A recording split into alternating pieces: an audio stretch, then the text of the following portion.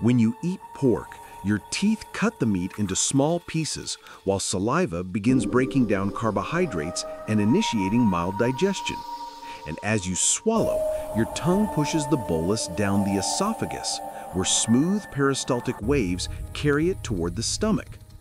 Once in the stomach, gastric acid and digestive enzymes break down proteins and fats into smaller particles, forming a smooth chyme that moves into the small intestine, where villi absorb amino acids, fatty acids, iron, and B vitamins into the bloodstream,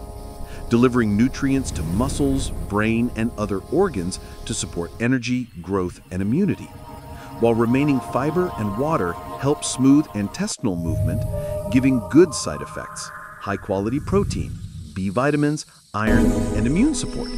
and avoiding bad side effects, high saturated fat, elevated cholesterol, and digestive discomfort when consumed in moderation.